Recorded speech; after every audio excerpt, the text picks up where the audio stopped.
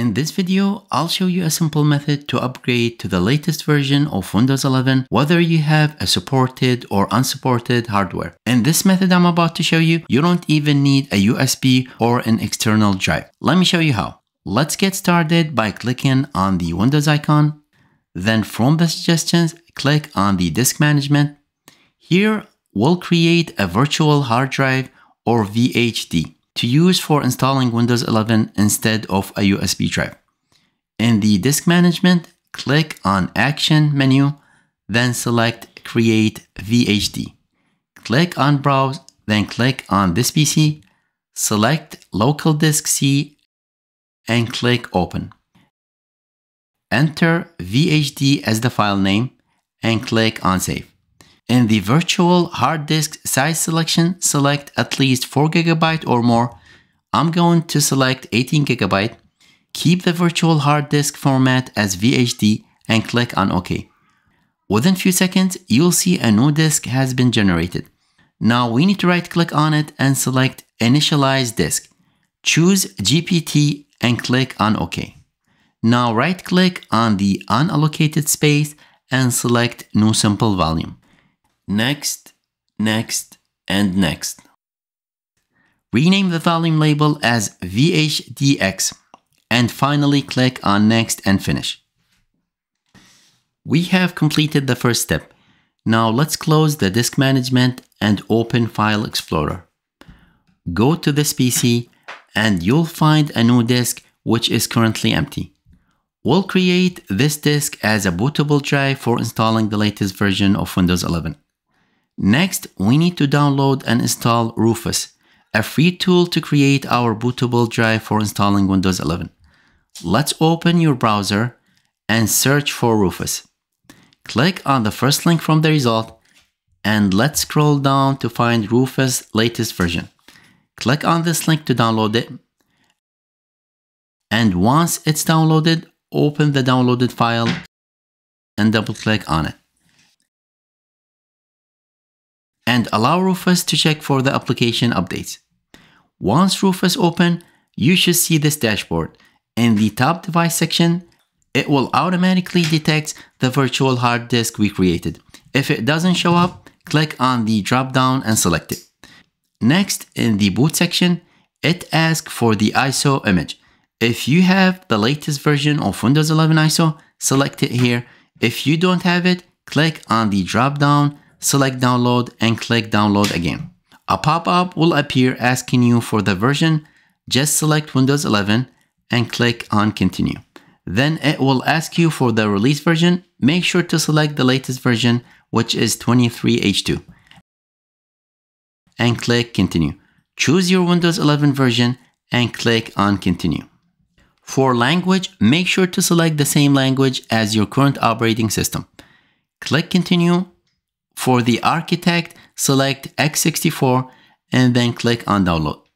It will ask you where to save the ISO file. Choose any location and click on save. And the download will begin. Wait until the ISO is finally downloaded. Now, if you prefer to download the Windows ISO from the official Microsoft site, let's launch your browser and go to this link which I provided in the descriptions. Scroll down to the download Windows 11 disk image. From the drop-down box, choose Windows 11 Multi-Edition ISO and click on Download Now. Then select the language and click Confirm and the download should start. Alright, now you can see that the Windows 11 ISO has been downloaded. It will automatically show up in the boot section. And here, you don't have to make any more changes. But if you want, you can change the volume label, for example, to Win11 and then click on Start. And on this window, it's really important to make the right selection, especially for those installing Windows 11 on unsupported hardware or not meeting the system requirements. Make sure to select all the options to bypass the 4 GB RAM, secure boot, and TPM checks. This will also remove the requirement for a Microsoft account and create a local account. In this box provided, type your desired username. In my example, I'm just going to type TechWise, then click on OK. You will see this warning message saying that all the data will be wiped out. just click OK and the process will start. It won't take much time, so just wait until it's completed. And now you can see that it says the status is ready. And it only took few seconds. Once it's done, you can click on close. Now open the File Explorer and you'll find a virtual hard disk you created has now turned into a bootable USB. Double click on it and you'll see the setup option. Double click on that, then click yes to open the Windows 11 setup page. First, click on Change How Setup Downloads Update, select Not Right Now, and click Next. It will check your PC and bypass all requirements, so you don't have to worry. And click Accept. It will say Ready to Install, and it will install Windows 11 while keeping all your personal files and applications. Now, if you want to make any changes like deleting everything and starting fresh or keeping only personal files, select the appropriate option here. Then click Next and Install. The installation of Windows 11 will start and it won't take much time. Kindly wait until the installation is complete. Once the steps are completed, you can see Windows 11 has been installed and it's the latest version. If you click on the Windows search and type WinVER and hit enter, you'll see it says Windows 11 version 23H2 OS build 22631.2861, and that should be the latest version. Now open File Explorer and let's go to this PC. You'll notice that the virtual disk has disappeared. However, you still need to go to the C drive, find the VHD file, right click on it and choose delete. You can also delete the ISO file saved in the document section to free up some space on your drive.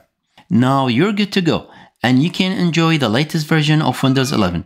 If you're not satisfied with the new Windows 11 and you want to go back to Windows 10, no problem. Right click on the Windows icon, click on Settings, then go to the Windows Update.